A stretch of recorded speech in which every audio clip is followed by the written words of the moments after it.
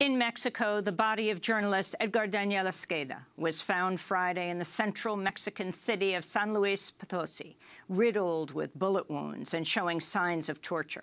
Esqueda's death came after the 23-year-old reporter repeatedly complained to a government-run human rights group that state police had threatened him over his journalism. In one incident, police ordered Esqueda to delete pictures from his camera after he photographed the aftermath of a police shootout. Esqueda is at least the 11th media worker killed in Mexico this year, matching last year's record death toll.